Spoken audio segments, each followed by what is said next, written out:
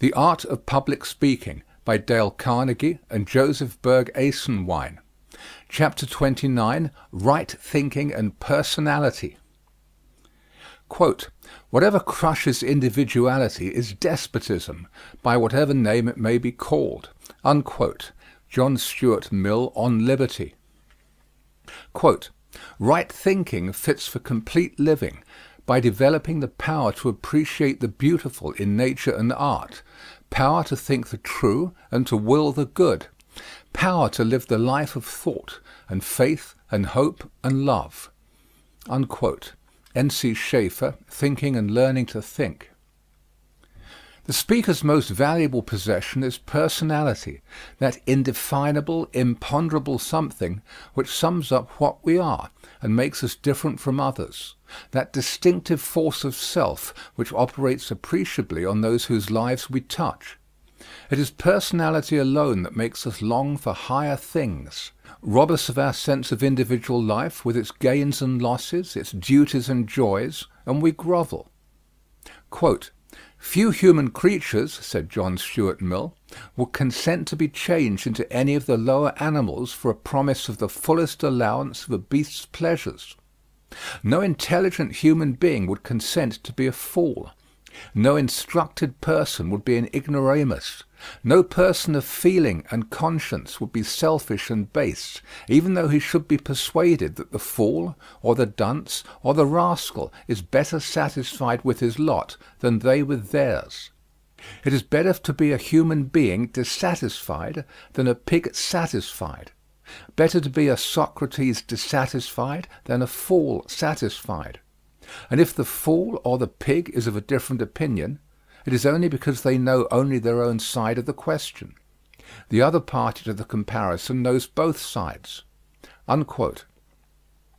Now, it is precisely because the Socrates type of person lives on the plan of right thinking and restrained feeling and willing that he prefers his state to that of the animal. All that a man is, all his happiness, his sorrow, his achievements, his failures, his magnetism, his weakness, all are in an amazingly large measure the direct results of his thinking. Thought and heart combine to produce right thinking. As a man thinketh in his heart, so is he. As he does not think in his heart, so he can never become. Since this is true, personality can be developed and its latent powers brought out by careful cultivation. We have long since ceased to believe that we are living in a realm of chance. So clear and exact are nature's laws that we forecast, scores of years in advance, the appearance of a certain comet and foretell to the minute an eclipse of the sun. And we understand this law of cause and effect in all our material realms. We do not plant potatoes and expect to pluck hyacinths. The law is universal. It applies to our mental powers, to morality, to personality, quite as much as to the heavenly bodies and the grain of the fields. Whatsoever a man soweth, that shall he also reap, and nothing else.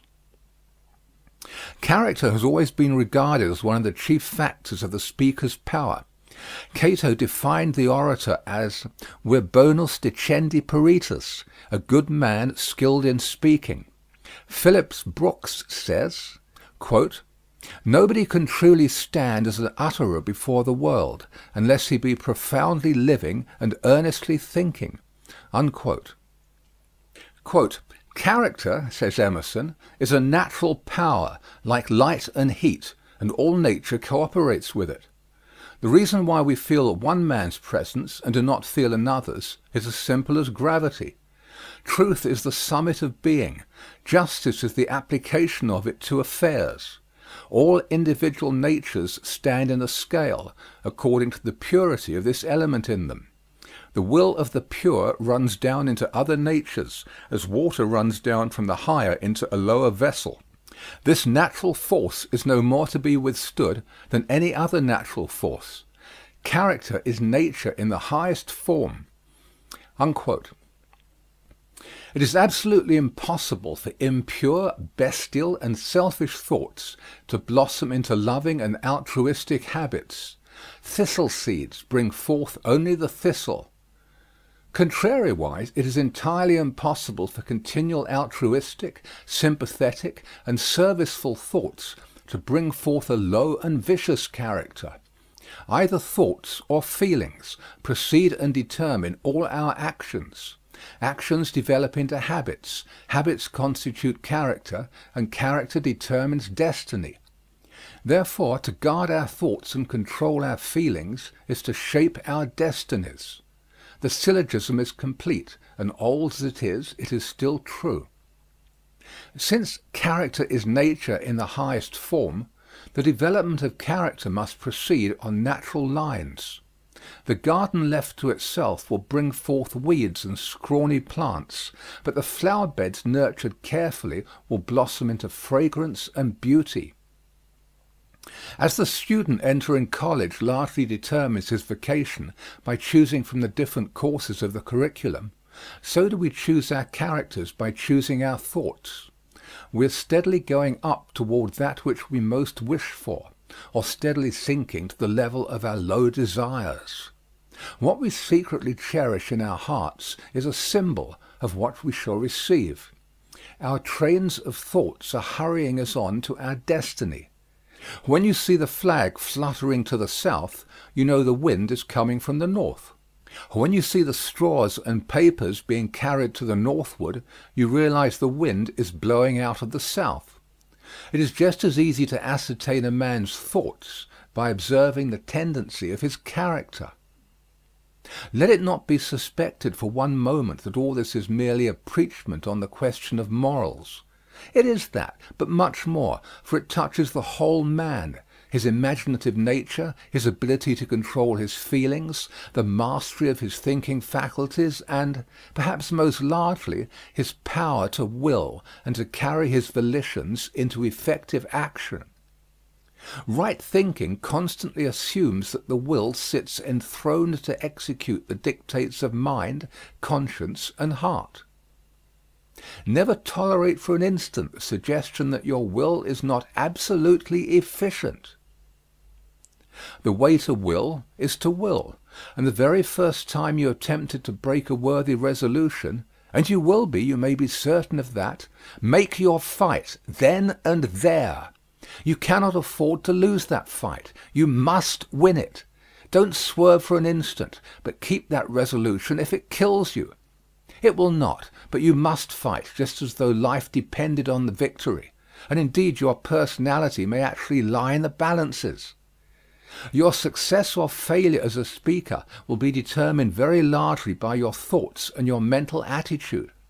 The present writer had a student of limited education enter one of his classes in public speaking. He proved to be a very poor speaker, and the instructor could conscientiously do little but point out faults.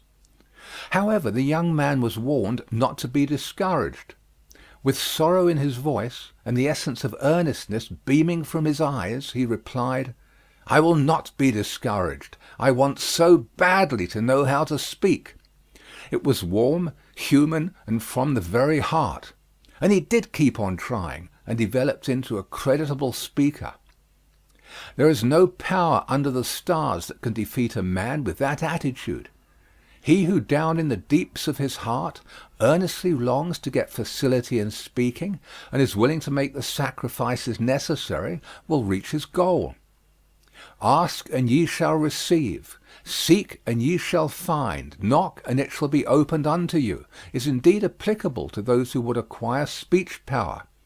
You will not realize the prize that you wish for languidly, but the goal that you start out to attain, with the spirit of the old guard that dies but never surrenders, you will surely reach. Your belief in your ability and your willingness to make sacrifices for that belief are the double index to your future achievements. Lincoln had a dream of his possibilities as a speaker. He transmuted that dream into life solely because he walked many miles to borrow books, which he read by the log fire glow at night. He sacrificed much to realize his vision. Livingstone had a great faith in his ability to serve the benighted races of Africa. To actualize that faith, he gave up all. Leaving England for the interior of the Dark Continent, he struck the death blow to Europe's profits from the slave trade. Joan of Arc had great self-confidence, glorified by an infinite capacity for sacrifice. She drove the English beyond the Loire and stood beside Charles while he was crowned. These all realized their strongest desires. The law is universal. Desire greatly, and you shall achieve. Sacrifice much, and you shall obtain. Stanton Davis Kirkham has beautifully expressed this thought. Quote, "You may be keeping accounts, and presently you shall walk out of the door that has for so long seemed to you the barrier of your ideals, and shall find yourself before an audience, the pen still behind your ear, the ink stains on your fingers, and then and there shall pour out the torrent of your inspiration.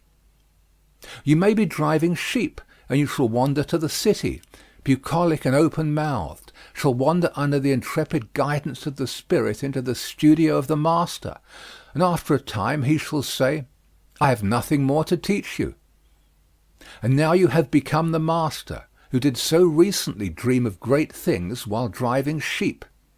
You shall lay down the saw and the plane to take upon yourself the regeneration of the world." Unquote. Questions and exercises. 1. What, in your own words, is personality?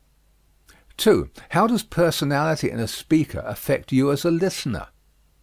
3. In what ways does personality show itself in a speaker? 4.